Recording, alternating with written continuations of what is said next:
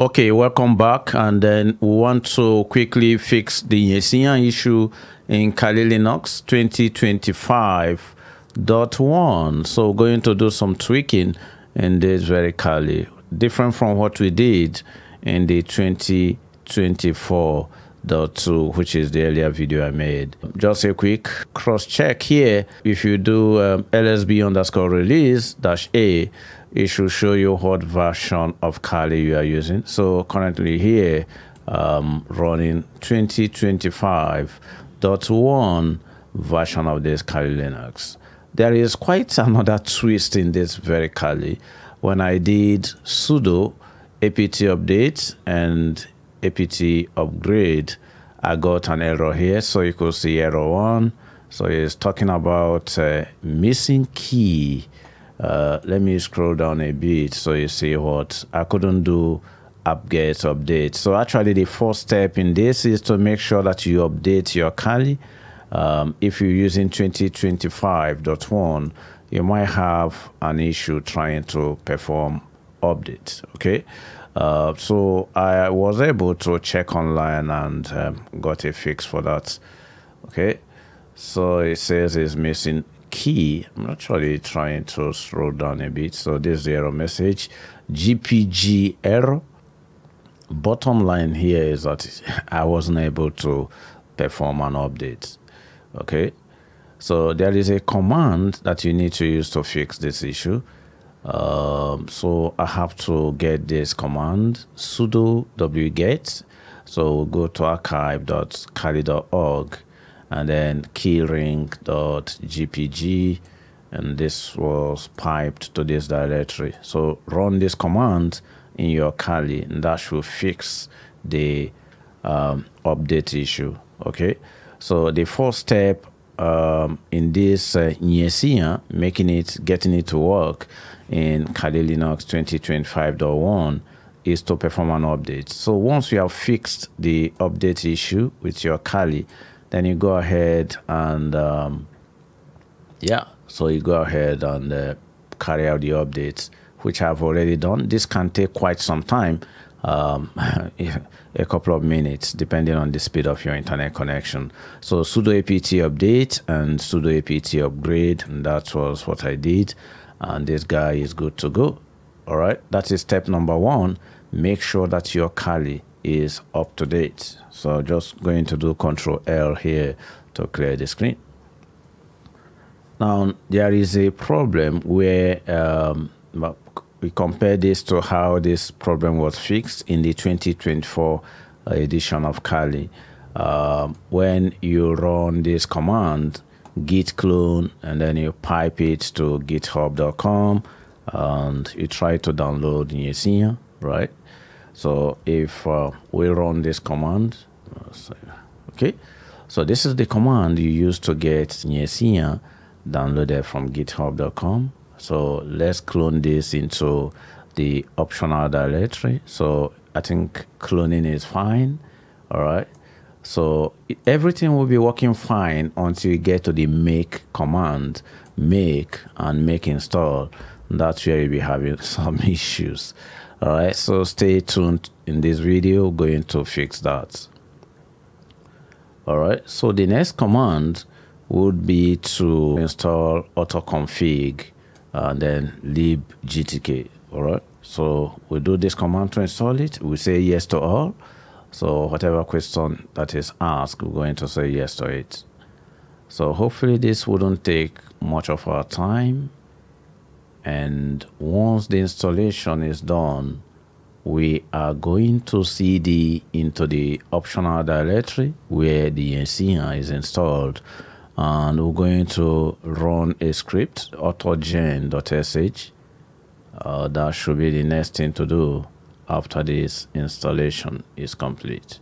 So it's looking like this installation is going to take quite some time, and we just have to hang on till the installation is completed. Okay, so the libgtk is done installing, and now let's cd into the optional directory. So we are in there, and if you do ls just to see what we've got there, is it will have a file known as autogen.sh. So we're going to go ahead to run that. So do .autogen.sh.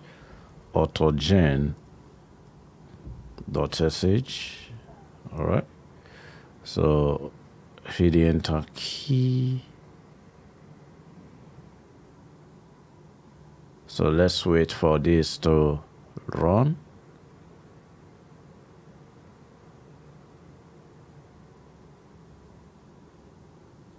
And the next thing we are going to do is to configure the GTK. Configure --GTK. All right. So going to install the GTK. When you type the make, sometimes when you type in the make, you're not going to get the error. When you do make install, that's where you're going to have issues. So I just type make command. So let me see if I'm going to have the issue. A large number of those that have watched that video actually were able to fix this issue in their Kali. Or quite a few number still complain that they are not able to resolve it. So let's see what the error message would be, and then we'll go ahead and fix it. Okay, there we go. So you could see the error message here after I run this command make, right? So this is the issue here. And if we look at this, expected int, but argument of type is void, right? So if I go ahead and do make install, it's still going to fail. Let me just show you. So if I do make install, it's going to complain about admin C and admin H. Okay, those are the files that have the error. So we're going to go into a file known as admin.c and admin.h. We'll look at what is inside that file, and then we'll go ahead and delete, we'll actually edit the files. All right. So what I'm going to do here is to get inside this directory. So if you can see where we are, we're inside the optional directory where we have Yersinia installed. Let me just do Control L. So we're going to do ls. So we'll see what we've got inside that. We already installed this guy, which is autogen.sh, and there is a location where the admin.c and admin.h files are located, which is in this src file. So let's navigate into cd src. All right. So you could see we've just entered inside this location here, and let's do ls to see what exactly is inside here. So clear the screen once again, Control L, and I'm going to do ls space -l. And if we scroll up in this file, we're going to see where the error messages are coming from. So here we have a file known as admin.c and another file known as admin.h. So we actually are going to remove these two files, and then we are going to modify them. So first off, we need to see what is inside this file, the admin.c. So we're going to read the content of that file. So we could do cat. Let's cat admin.c first to see the content of that file. So you could see the admin.c file here. So you can actually copy the contents of this file and save it in a notepad and make some changes in it. All right. I've actually done that, and I'll be attaching the edited version in the description of this video below, so that you could actually just bypass this editing section. But I just wanted to show you what we've got inside admin.c. So let's also read what is inside admin.h. So we're going to cut it. Admin.h also has got a whole lot of stuff there, and we'll have to modify something inside that file. So we've seen what is causing the problem, the admin.c and the admin.h. All right. So what we're going to do now is to remove those two files. So once again, I'm going to do Control L to clear the screen. I'm going to do remove, and this time dash rf, and we're removing admin.c. All right, that guy is done. Let's remove admin.h. Okay, and those two files are gone now, right? So if I do ls again, ls dash l, it shows me all the files that we have inside the src. All right, and at the top of this list, you're going to see that we no longer have two files, which is admin.c and admin.h. All right, so that file has been copied over to a notepad and edited. So the next step will be to copy these edited files, one, the admin.c, and second, the admin.h, into the optional Yersinia and src. Actually, we need to copy this file into this. Okay, so it was there before, but we'll have to take it out and make some changes to the file, and then we need to take it back because we deleted those two files. Now, what I have done is this. So if you open on your desktop of your Kali Linux, you're going to see file system, right? So let me close this. So you're going to see file system, and within the file system, if I scroll down, you're going to see under devices here, file system. So if you click on this file system, you go to home directory, you go to Kali, and actually I've gone to desktop and created a folder, and a folder in the desktop is named Yersinia _ code, and in there I have admin.c and admin.h. So I'll be making these two files available, and you can place it anywhere you like, right? But what you have to ensure is that these files have root privilege. So if I right click on admin.c and go to properties and go to permission, please make sure that the roots have read write access to this file. So just drop down and select read write, right? And give these two files the same permission. So admin.h, properties, and permission. You see the root also have read write access to that file. All right, so just know the location where this file is. So you could see mine is located in home directory, and then Kali, and then desktop, and then Yersinia code, because you have to navigate to that part. Okay, so the edited admin.c and admin.h are what we have here, and what we are going to do now is to copy them over to this location, the src, within the Yersinia directory and within our optional directory. All right, so we're going to use the cp command to copy. All right, so where your location of your admin.c and admin.h, where you put them might be different from where I put mine. So I just showed you the navigation. I put mine in my home directory by just going to file system, and then under devices, file system again, and then go to home, then Kali, then desktop, and then I created a folder called Yersinia _ code in my desktop and put those two files there. And that actually is the part I have here. So I'm going to copy whatever I have in this location, and actually all the way from here and to this folder. Then inside the folder, I have a file known as admin.c. I'm going to take that file to my optional directory, Yersinia, and then src. That file has been edited.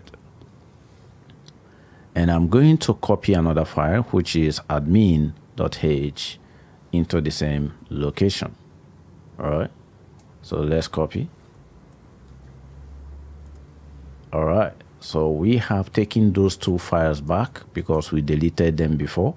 So you could see here when I did ls, dash L that we didn't have any file here known as admin.c and admin.h. So now that we have copied the files back, let's check again. ls-l, and then scroll up a bit. In here you're going to see that I have admin.c edited version and admin.h back into the src location.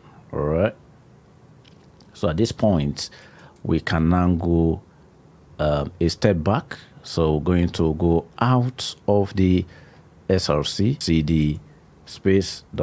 just to go a step back, okay, to come back here. We're going to now type the make command. So the make command should be successful now. So first off, we'll do make. All right, so you could see that the make command has completed. Okay, so it just completed and left the optional directory. We didn't get any error now after running our make command. When you run the make command, it's going to display quite a whole lot of output. You just have to hold on for all of this to finish running. So you could see in here, we just have to do cd space ... and then we'll run the make command, and you could see that the make command has completed successfully. Okay, so this is the bottom of the output of make command, and thankfully we didn't get any errors. You remember we have made changes to admin.c and admin.h and uploaded them back. And let's now do make install, and let's wait for the make install to complete, and that didn't even take time.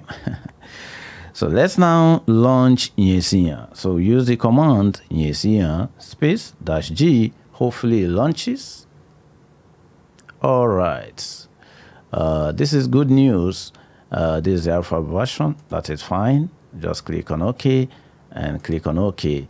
And I even like this interface more compared to the interface we have in the 2024 version of Kali. So we could go and launch attack, and we could, depending on the type of attack, actually I'll be making a video to exploit some of these protocols here. So I'll be making a video where I'll be exploiting the dynamic trunking protocol, right? So using a Cisco switch, and I'll also be exploiting the VTP, the VLAN trunking protocol. But you could see that Yersinia is working fine in Kali Linux 2025.1. All right, so go through this video, and this should be able to fix the issues you have within your Kali Linux 2025.1.